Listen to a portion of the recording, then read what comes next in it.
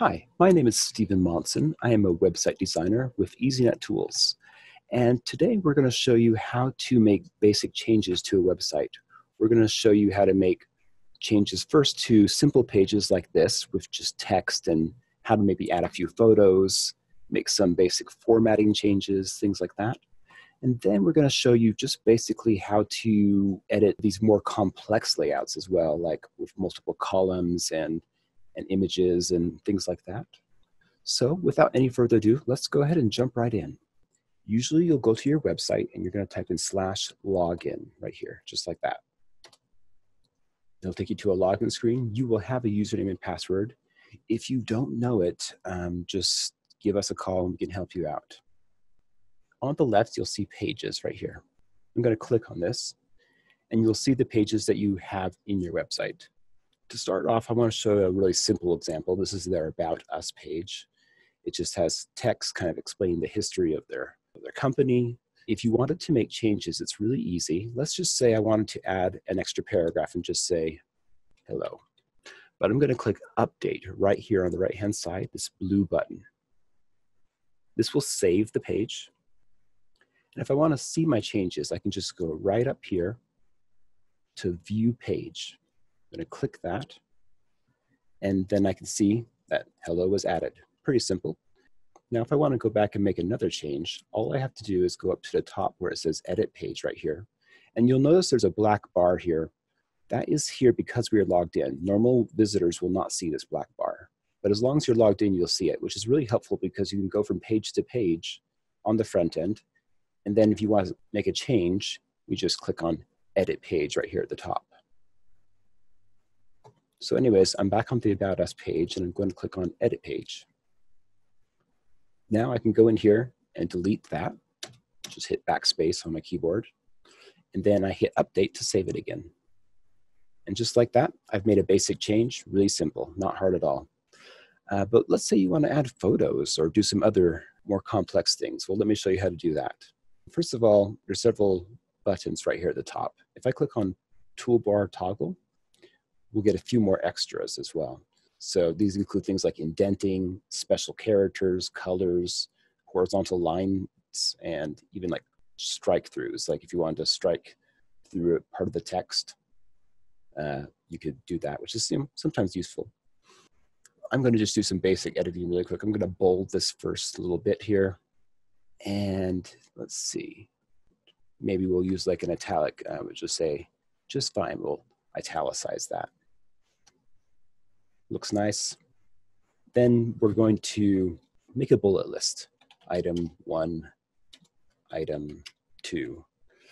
And then if I highlight this and click on this bulleted list icon, it'll just become a bullet list. Then I can just hit enter, item 3. And if I hit enter twice, I'll get out of that bullet list. And I can just delete that too. Simple text editing changes, not too hard. Let's say I want to link this bit of text here to some other page. I can click on this Insert Edit Link icon. And if I start typing, let's say I know that I want to link it to the Contact Us page, I'll just start typing in contact, and there it is. And it will just put the appropriate link in for me. And I can click this blue Apply button. There we go, looks nice. So I'm just going to update this one more time, view it so you can see what the changes look like on the front end.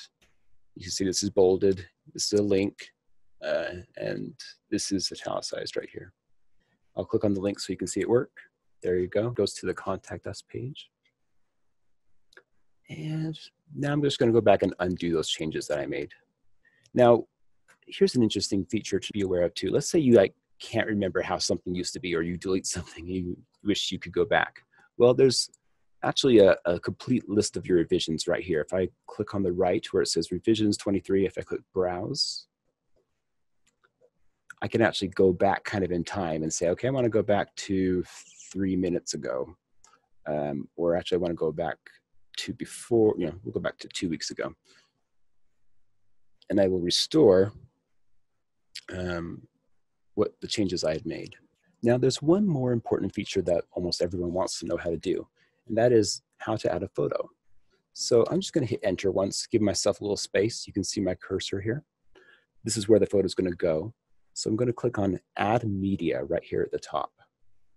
I'll click that, and I'll take this picture of these farmers here and insert it into the post.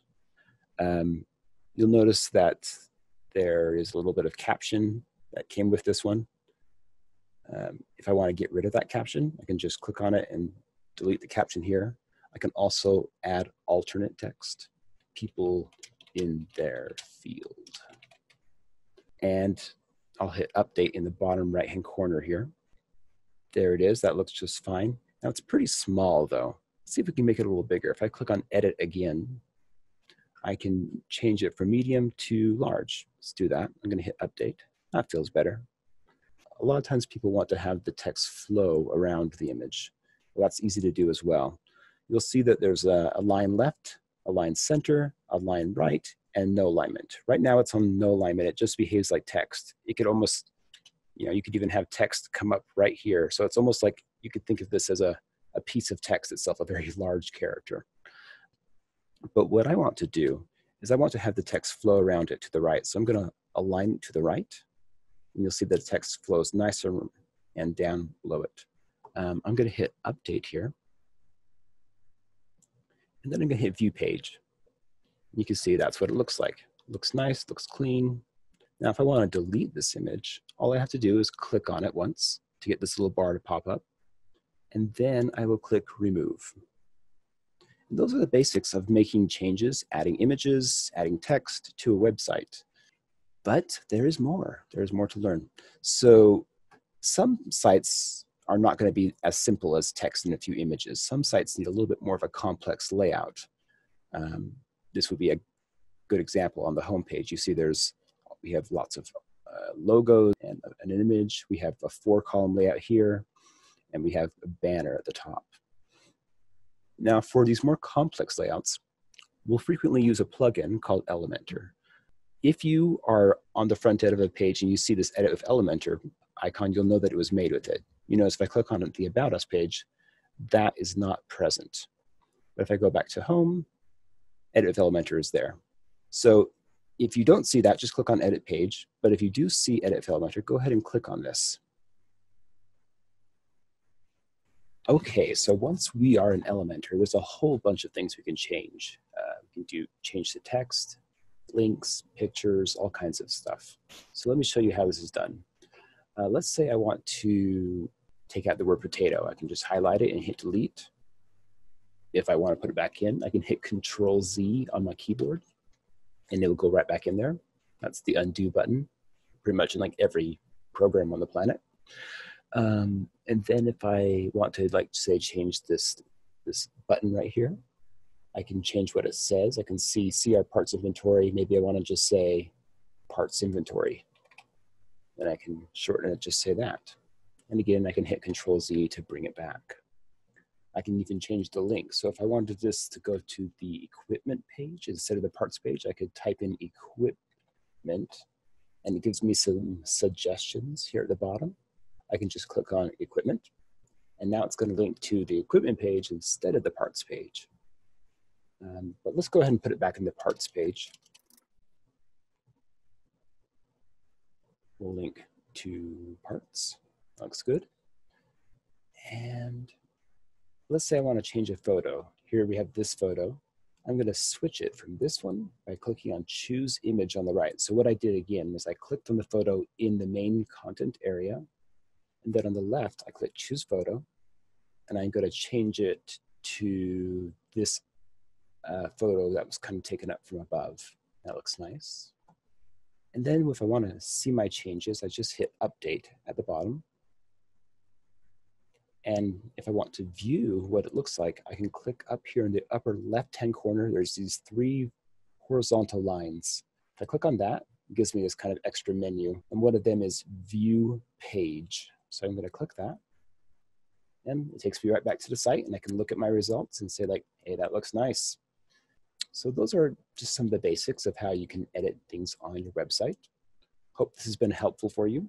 If you have any questions, you can always call us. We're EZ-NetTools. Our number is 800-627-4780.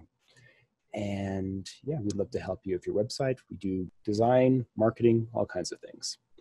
But we hope you're having a good day. We hope this was helpful for you. Thanks. Bye.